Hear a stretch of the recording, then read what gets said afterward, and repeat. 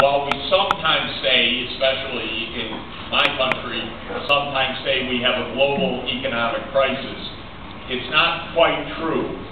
The crisis is largely in the high-income world, and for much of the developing countries, the economic dynamics are quite significant and positive. 2012 and 2013 will be another year in which a basic characteristic of the world will hold true, and that is that the developing countries will significantly outpace the high-income countries in overall economic growth. And where the real crisis, if one wants to use that term, meaning an acute condition over the short term, is largely concentrated in the U.S. and Europe. So we don't have a global crisis. We have a world that's operating at least two speeds, slow in the high-income world and rather fast in the developing countries, including this one. And that is basically a salutary fact. It means that the poor countries are narrowing the income gap with the richer countries. There is what we call convergent economic growth, and that, on the whole, is how it should be, because no region of the world should have any kind of monopoly on prosperity or on material well-being. The fact that the North Atlantic dominated the world economy for almost 2 centuries was a historical anomaly, not a normal feature of the world, and it is an anomaly that is gradually coming to an end. And the rise of East Asia and Southeast Asia are the most pertinent facts of changing that long reality.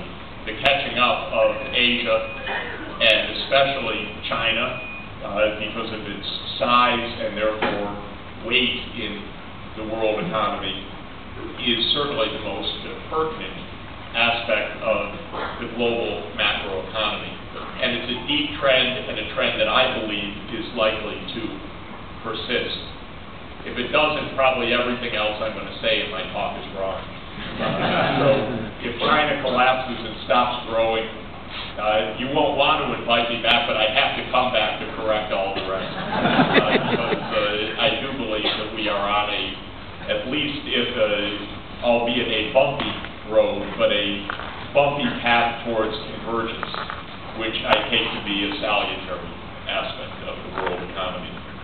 But it doesn't feel so good in the high-income world, and the adjustments in the U.S. and Europe to this reality have not been smooth on the whole. And in fact, this basic phenomenon isn't even recognized in general as a dominant phenomenon in the U.S. So there's a lot of confusion about what's happening in the U.S. economy. Almost all of the U.S. discussion is of a closed economy nature. And this is a legacy of intellectual laziness and inertia, not of the current reality.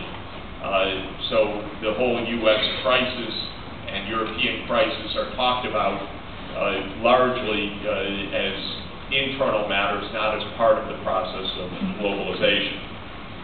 The second basic trend that I'll want to stress is the rapid pace of technological change. Now, part of that technological change is catching up. The adoption of improved technologies in places like Malaysia or China that 20 years ago were far behind the technological frontier and have narrowed the gap very substantially. But a lot of the technological change is true innovation, and it's largely centered around the digital revolution, which I believe is the most fundamental driver of change in the world, together with convergence. So the digital revolution is basically summarized by Moore's Law. That's the statement that Gordon Moore made back in 1965, that the ability to concentrate transistors in an integrated circuit was doubling every 18 to 24 months, and that it was likely to continue. And Moore's Law can be restated in a variety of related ways: the ability to capture information, the ability to process data, and so forth. Since about 1958, that information revolution through digital technology has continued to improve at roughly a doubling every 18 to 24 months. If you take out your calculator and look at what that implies, it implies that over a period of roughly 54 years, we've had about a billion-fold improvement in the ability to store, process, and transmit data. A billion is a lot for technological change. It has revolutionized everything. Not only making phone calls or being able to stream movies on demand or the internet, but it changes, in my view, and will increasingly change every aspect of our economies. How we produce and use energy, how we transport people and goods, how we use and design construction materials, how we fight pollution, how we educate children, how we address public health needs. I think we're relatively at the start of this transformation in those sectors, because Moore's Law has had its greatest effect directly in computerization and in communications, in the internet, in mobile telephony, and so forth. It hasn't yet penetrated basic healthcare, for example, but it will through genomics and through telemedicine and through telemetry in monitoring health.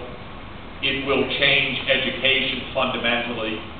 The fact that I'm giving a lecture right now and there's a room watching next door isn't necessarily so remarkable, but let me say hello to students next door. It's very nice of you to be watching on a screen.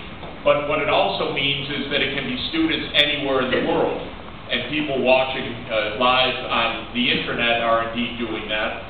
As Sulo Nair knows, because we've done it together, we've had global classrooms together for the last 3 years, where students have participated in global lectures in a virtual classroom with 25 campuses around the world in the same discussion, ranging from New York to KL to Beijing, Delhi, Ibadan, Nigeria, Mekelle, Ethiopia, Trinity College Dublin, Sciences Po Paris, and so forth. Well, that's how education will be routinely in the coming years. The idea that we will simply sit in a lecture hall, as nice as this one is, in its with its new face, will not be the dominant way that we learn. And so that's another way that Moore's Law will penetrate the future economy. The third fundamental trend in the world, and I'll point out related to these two, but not only by those two phenomena, is the widening inequalities within our societies and the riskiness of societies that feel a great deal of change, flux, and inequality, and that need to find bases of legitimacy and a sense of fairness, shared justice, and faith in institutions to be able to handle all of this transformation. And it's not easy. And it's certainly not easy because another part of the change is very dynamic population change in many places in the world. So our numbers are rising quickly at a global scale still, even though the proportional growth of the world population has declined from over 2% in the early 70s to just 1% today. The absolute numbers of people rising on the planet are about 75 million per year. meaning that every dozen or so years, another billion people have been added to the planet's population over the past generation, and we're expecting another billion people by 2024, and another billion people after that by 2044. And this also is putting tremendous social strains, because many of those people have very little economic prospect, being born into very poor places and without the chances for economic development. So the income and wealth inequalities are a major third dimension of our situation. And the fourth very serious and unsolved aspect of our global reality is the rising natural resource scarcity and, in some dimensions, outright economic, environmental crisis that is a worldwide phenomenon. So we have a world that is converging because of